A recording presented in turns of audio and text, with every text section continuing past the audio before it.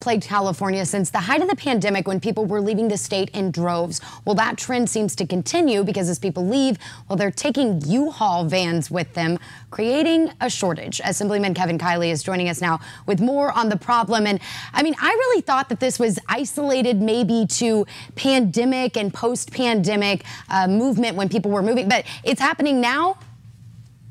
Well, sure. And in fact, it's been happening for some time, and it's good to be with you, Hunter, as always. We've seen for quite a while in California, this mass exodus. It's been building and building and building. I mean, no one needs me to tell them that. They have their friends and neighbors and family members who have been leaving the state for Florida, for Idaho, for Tennessee, for just about any other state. Because it's become so hard for so many people to get by in California, not because the greatness of our state is somehow diminished in terms of, everything we have to offer in terms of the climate, the natural beauty, our amazing people and companies and culture and everything else. It's the government that is making life so difficult. And so that's why you've had people leaving. That's why you had, for example, California just lost one of its congressional seats is because of relative population decline compared to other states.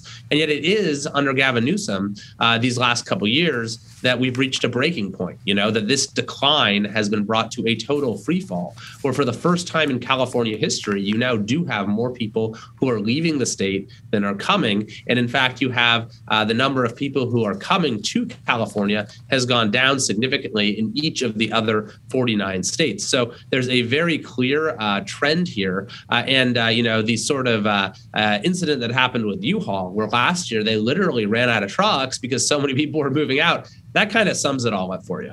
And it's something I was reading your Sacramento Bee article that came out recently, and this is something that you said, maybe part of a bigger problem here. I mean, has there been any response in terms of maybe elected leaders coming out and saying, this is another one of the consequences and we want to do something about it? I mean, are people acknowledging that this is a continued issue, not just something that was happening during the pandemic? Well, sure. Some people are acknowledging it, but those aren't the people who control the major levers of power right now. Governor Newsom is a California exodus denialist.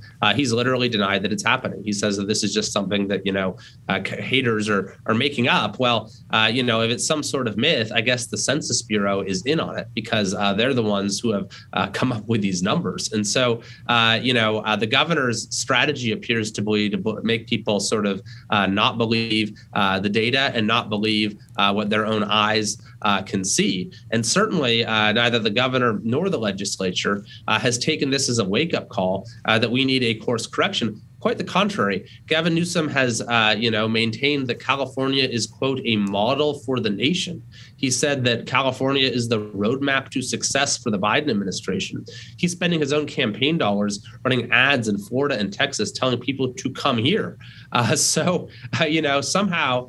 he sees what's happening. He sees the reasons for it, the fact that we have the highest level of poverty, the highest cost of living, among the worst infrastructure, the highest taxes, the worst business environment, some of the worst public schools. And yet instead of trying to fix those problems, he instead celebrates them. And of course, now he has some apparently ambitions to perhaps seek the White House at some point here, maybe even in 2024. And I think that he's going to have a hard time making that case.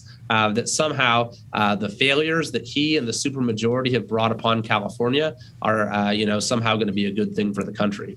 Well, Kevin, this is certainly something that is only the beginning, something we're going to track and see if it happens to level out. We know, again, that you're working hard to make sure that everybody's voices are heard on this issue, and certainly something that, as you mentioned, you can see it on paper. I mean, kind of hard to dispute, but something that, of course, we hope corrects itself and soon. But, Kevin, thanks so much for joining us tonight. We really appreciate it.